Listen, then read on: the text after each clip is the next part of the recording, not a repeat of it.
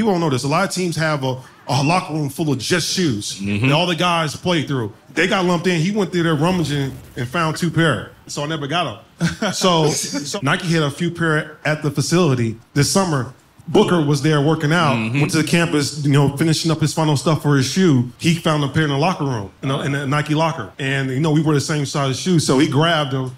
And then he worked out with him and sent me a video of him working out with him in L.A. And then I was like, yo, how you got a pair? And I still ain't got a pair yet. He only wore them twice. And then he gave them to me because I don't have a pair. So that's the only pair I have that he gave to me because he got them from Nike this summer. Oh, that's hard.